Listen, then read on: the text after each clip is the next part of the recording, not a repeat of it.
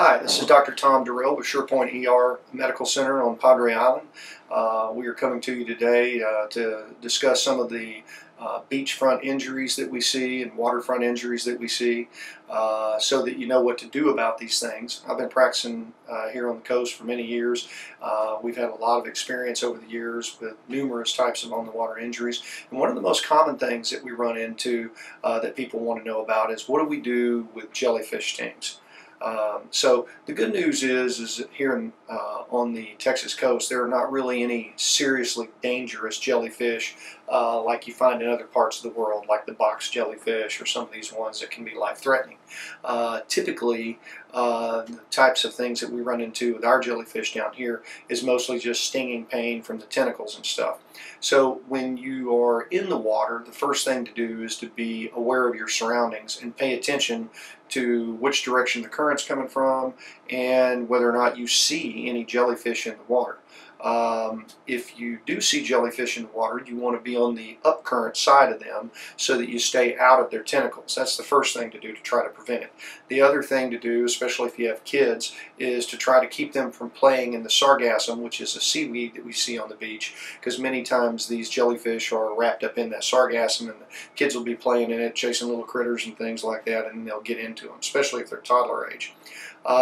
So if you are unfortunate enough to get wrapped up in some tentacles, usually you're going to feel some immediate stinging, burning type pain. It won't be severe, but it'll be enough to get your attention.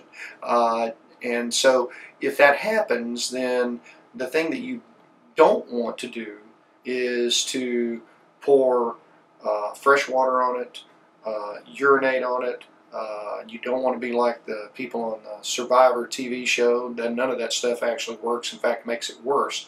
So if that happens, you will cause the little nematocysts that release poison from the tentacles to fire off if you put fresh water on them. So the best thing to do if you run into a jellyfish where the tentacles get on you is to use the salt water to help wash the tentacles off so you don't allow the nematocysts to fire off, and you can also use sand that's in the salt water, and you can manually pick these things off. That's a better idea than pouring fresh water, ice, or anything else on there, which is going to actually make it worse. So the first thing to do is try to mechanically get them all off while you're in the salt water. Next thing that I like to do is to use acetic acid, which is plain vinegar. So it's a good idea to keep some of that stuff in your car if you're at the beach. You can buy it at the grocery store and at the pharmacy. That will also tend to help. Even if they've already fired off, it tends to help some. Other folks will sometimes recommend meat tenderizer paste. That can help some as well. And I've even had patients that were, biochemists and stuff make pastes out of papaya because it has papain in it. All of these things tend to break down the sort of venom that you get from these things and help shorten the course of the pain. I also have found that using topical steroids such as hydrocortisone or hemorrhoid creams with steroid in it topically, those will also help it go away a little bit faster.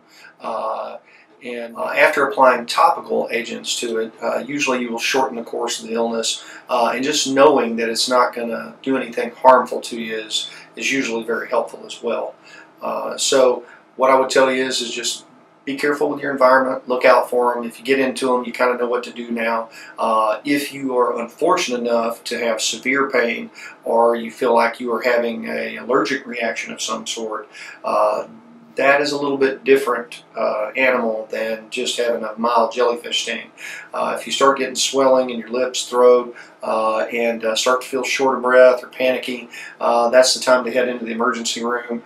There are times where you can have anaphylaxis from one of these in somebody that is especially allergic to jellyfish. And a lot of times they'll know that because they'll have had a prior experience to it.